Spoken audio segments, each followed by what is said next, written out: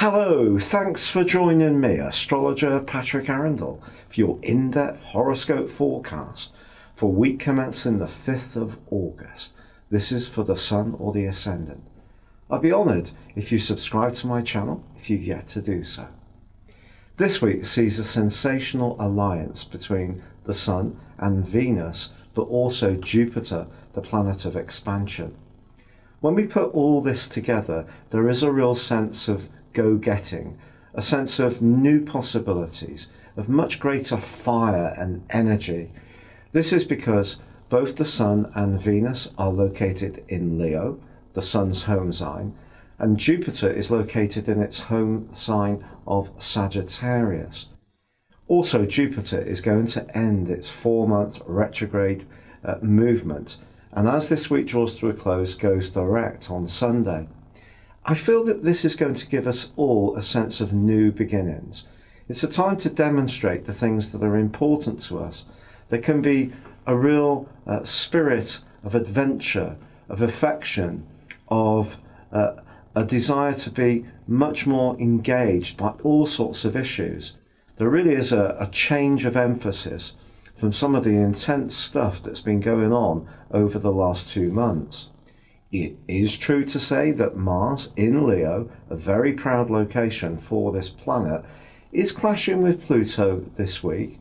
So if we are wanting to be more creative, self-expressive or individualistic, we just need to think about how that may fit in with someone that we need to work with who's in a position of influence. But overwhelmingly, certainly at a personal level, this can be a time of new and fresh beginnings. There is a quarter moon this week, and that can create some passion.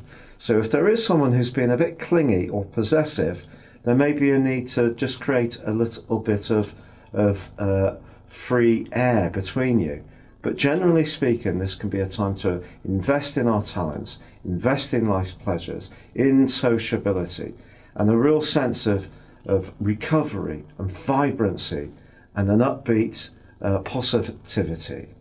Your specific forecast, Scorpio, suggests you should really reach for the stars when it comes to your goals and the things that are really important to you in terms of your more material aims in life. So, if it's about applying for jobs, trying to improve your financial situation, or just raise your profile, if you're a creative person, this can be a fine time to showcase your talents. Part of the reason for this is last week's new moon, which is continuing to influence this week, but it's tinged with the beautiful energy of Venus. Venus is very much about charm, but it's also about attracting things. It's known as the lesser benefic. Jupiter is the greater benefic, and that's been twisting backwards in your sector of everyday finances for near to 4 months. But by the end of this week on Sunday, that comes to a close. The combination between the Sun and Venus and Jupiter this week can be profoundly fortunate for you if you seize the moment. When I first started to become an astrologer, I actually thought that our personal horoscope was more about us taking on the challenges of some of the more testing aspects within it. But now I actually do feel that luck is important too. And that's not to say that this week is going to serve you a reward on a plate. You probably are going to have to show application and perspiration, but I do feel there is an opportunity for you to advance your cause. So is there any catches? Well, there are a couple, because your 2 ruling planets of Mars and Pluto are actually in conflict. Also, there is a quarter moon in your sign. So the first of these two, the quincunx between Mars and Pluto, suggests not to try too hard if you're trying to seize a big prize. It's going to be important to understand the politics and the delicacies of any environment that you're trying to operate within. So if you're too forceful or too demanding, it could be counterproductive, and you could alienate someone with your competitiveness.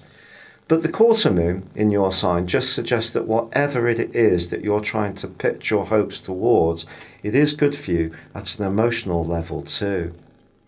If you're interested in astrology based on your time, date and place of birth, more personal astrology, why not join me at my personal horoscope store by clicking on the link beneath this video.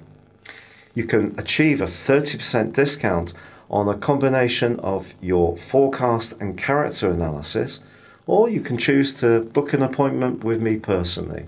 But for now, good luck, goodbye.